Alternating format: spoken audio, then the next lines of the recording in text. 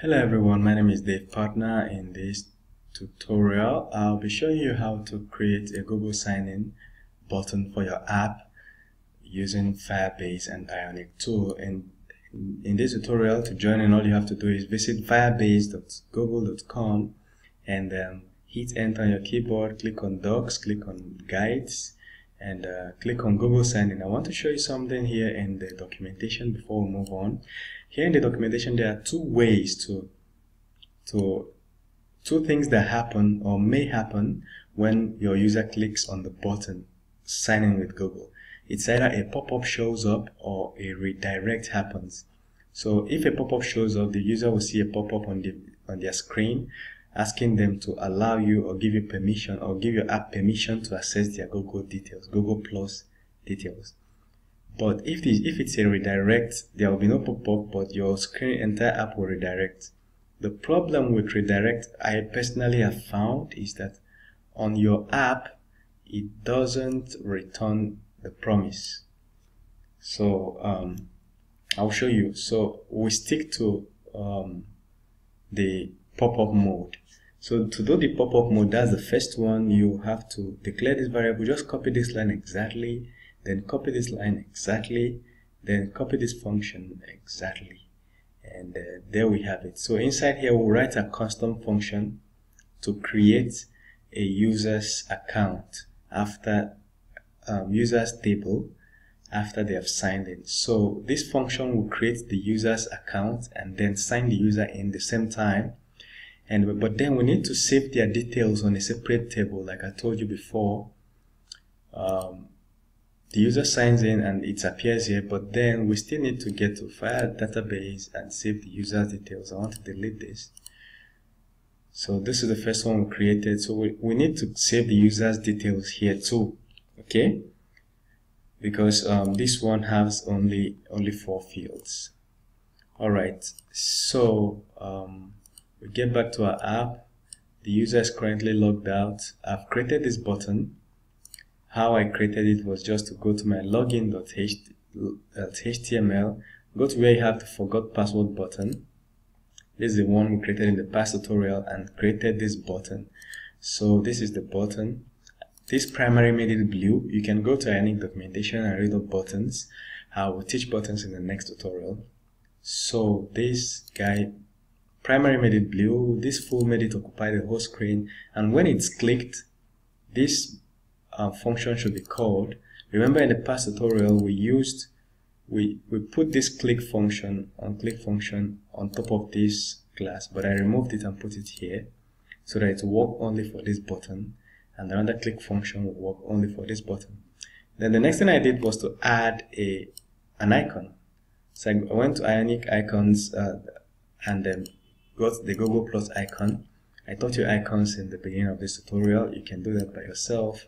Then I type this text.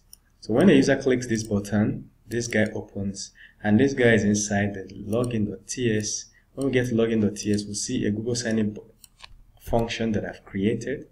Inside that sign-in function, we're just calling the user service, and we're calling a function that we created inside the user service. And then once the function finishes running, we do what? We create a toast. A toast is a little notification that shows up at the bottom of the screen or at the top, telling you that a creating user account created successfully. User account created successfully. Okay, so the user will see this little notification. I don't want to use a pop-up or a modal like we did before. I just want to use toast. So this shows you that you have to import toast controller. We declare the variable in our constructor. We declare the variable as a parameter in our constructor. Then we have a toast controller. That's the type of the variable. And inside Ionic Angular at the top of the page, we imported toast controller along with other controllers. Okay, so let's get to our user service and see what we actually did there. Right in our user service, we created this function called Google Sign-in. This function that is being called here, this function, we created it and called it Google Sign-in. So we copied the provider and pasted, we copied the add scope and pasted. We all got them from here. This is the provider. We copied this whole line, pasted, copy this one, pasted, and then we copied this one, pasted with a little modification. So here is the rest of the function that we copied and pasted. But then before then we added a return, because you can't just call this function if it doesn't return. You have an error. So this function must return a value. All the functions inside your service or providers must return a value. So everything was copied verbatim. But then inside there we did a little manipulation. After the user has signed in, this guy signs in the user. Remember, we're using with pop-up. This guy signs in the user, and what we want to do is, let's delete this. We want to make sure if the user signed in correctly, if you have the user's details, see what you would do. Save, go to this location.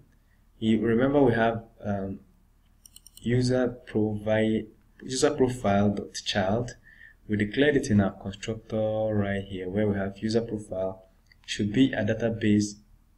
It makes a reference to database table called users. So we're saying go to users, add a user ID. That's what we're doing here. Go to users, add a user ID, this user's ID that you just created, and then save the whole of these details there. So create a field, call it email, save the user's email there, create a field, call it photo, save the user's photo, and so on and so forth. But then we did one more thing inside here. We said create a field, call it name. Inside that field, create another field, call it first, then enter this value, call it middle, enter this value. The reason I did this was that Google, it's retrieving these details from your Google account, Google Plus account. Inside your Google Plus account, you have your display name will be something like Dave Partner or Lalo. So as you can see, there are spaces there, and it's not broken down into first name, middle name, last name. So when we're retrieving stuff like this, we have to do a manipulation. So it is saved in result.user.display. So we want to split it according to spaces. So after Dave will be the first one, Partner will be the second one, and Ozalo will be the third one.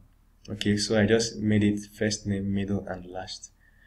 Okay, I used this JavaScript function called split to split it, and then all of them became an array that is saved inside res. So res at 0 will give you the first one, and second one, and third one.